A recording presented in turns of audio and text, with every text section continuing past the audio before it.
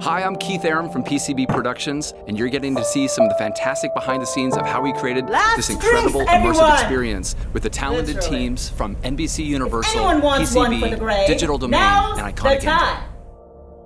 To create the animation of 1111, we used a technique known as motion capture to animate the movement and action for all of the characters.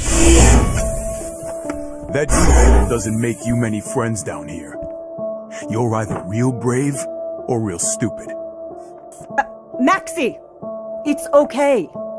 He's doing a job for me.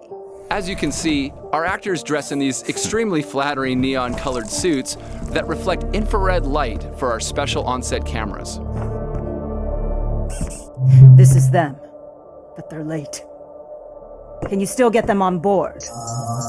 If they can get up there, I can get them on the jump ship. They just need to pay. Thank you. Now get out. Our performers essentially act as puppeteers and generate all of the movement for the animated characters while our crew is invisible to the cameras. By the way, that's me in the black shirt standing right in the middle of our set. Looks like you've had time. You won't see anyone like me. You can see here we have many props and objects that need to interact with our characters, including weapons, spaceships, and our navigational heads-up interface, HUX. Since we're working on a virtual set, here you can see our design director, Dan Kingdom, holding up a basketball so our actors could have reference of where to look. I see you got HUX. Thank you for doing this. I know how much this has cost you. There's a local porter nearby.